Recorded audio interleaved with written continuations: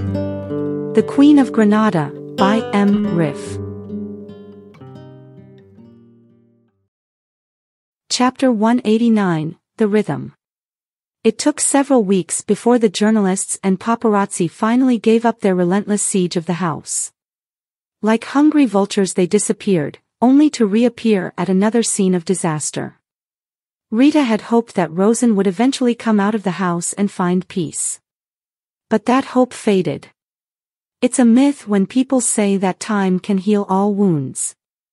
Rosen, once a healer herself, had explained to Rita that the cemetery was filled with people who had hoped for time to mend their wounds. A bodily wound heals from the bottom up and ends when the edges meet. The wound in Rosen's soul had neither bottom nor edges.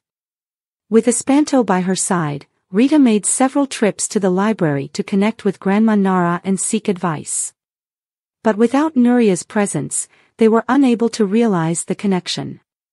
Rosen's frazzled nerves made her hypersensitive to light and sound, causing frequent sleep interruptions. The resulting sleep deprivation only heightened her tension, creating a vicious cycle.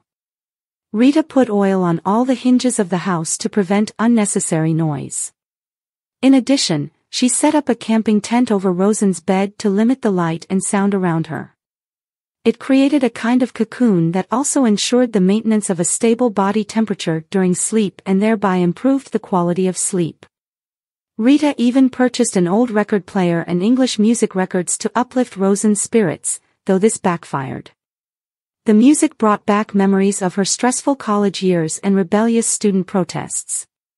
Despite these efforts, Rosen remained reluctant to leave the house and interact with others.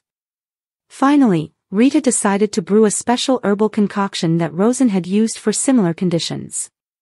However, Rosen had burned all her medical books and recipe booklets, and Rita had to rely on her memory to select the ingredients and their proportions.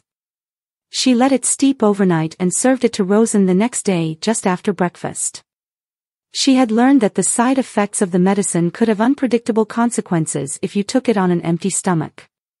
Rosen slept peacefully in his tent for 3 entire days. Rita checked her pulse and breathing occasionally, and they seemed fine. One morning Rita was awakened by loud music.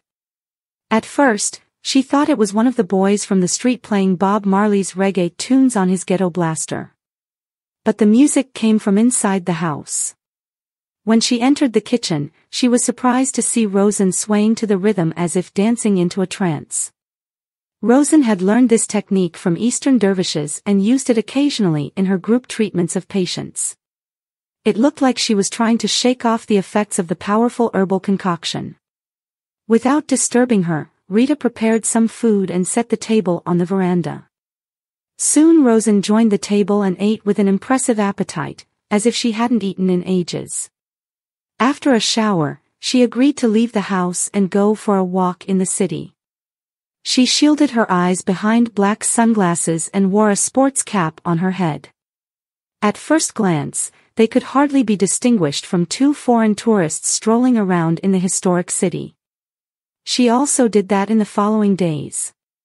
People on the street reacted differently, some walked by in silence while others tried to make eye contact with Rosen.